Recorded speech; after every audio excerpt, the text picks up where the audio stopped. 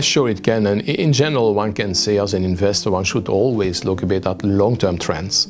If you think about the aging of the population and the increasing healthcare needs that are apart from that, you look at technological innovation, you look at the need for environmental protection, climate change, and so on. Those are trends, obviously, that are tailwind for many sectors and thematics. So it's always useful to look at that.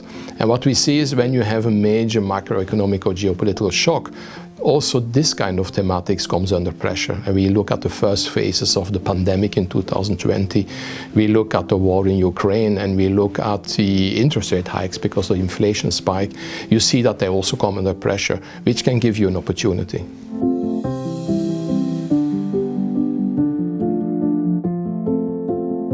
And this kind of corrections, they are indeed an opportunity, because you should obviously see if those long-term tailwinds that you identified that you like, if they're still valid, if the events that happen are either changing them or even reinforcing them.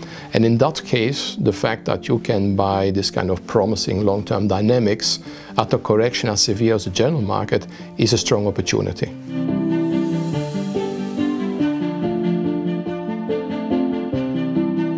There are actually a couple of them where we think about climate and the need to invest to protect the climate.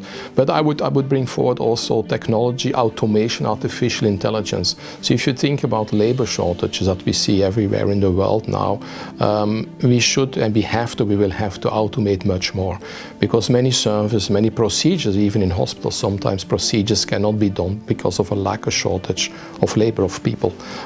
So there is really need over the next years, if you look at the demographic changes and the pressures that will bring in terms of declining labor forces, even in major countries like China, we will have the need to invest much more in artificial intelligence and so on. So the technology sector and those segments of it clearly are interesting in a long-term view. They obviously have suffered from the rise in the interest rates this year, but paradoxically, they will also come or be part of the solution to this, and so create their own positive future.